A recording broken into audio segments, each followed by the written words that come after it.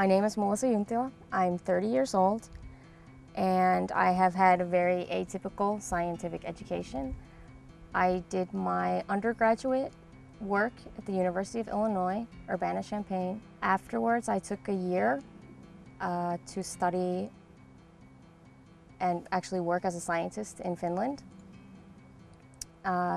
Afterwards, I stayed in Finland to do my master's degree as well as my PhD.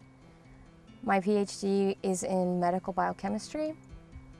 From there, I jumped across the pond to San Francisco, where I'm currently a postdoctoral fellow at the University of California, San Francisco, the Comprehensive Cancer Center. My being one of 6 children is like working in the laboratory.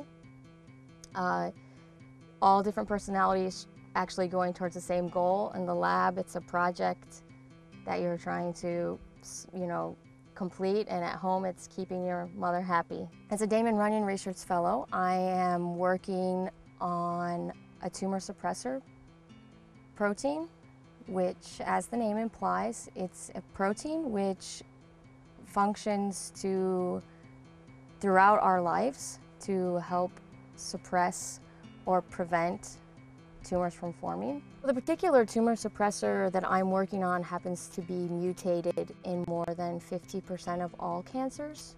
So clearly that alone is convincing enough that that's critical for the prevention of cancer. To really reach to the point where you are making discovery and you are making an impact on science related to cancer and therapy, it's a lifetime commitment. Cancer, that touches everybody. It's touched me several times already in my life. Damon Runyon is a perfect example of how they are picking the best, the youngest, the brightest, and by supporting them, they really are opening the doors to true innovation and discovery. You can take risks and you can aim high. We're maybe more open-minded to things being different, and I think you need that refreshing excitement and energy to make discovery.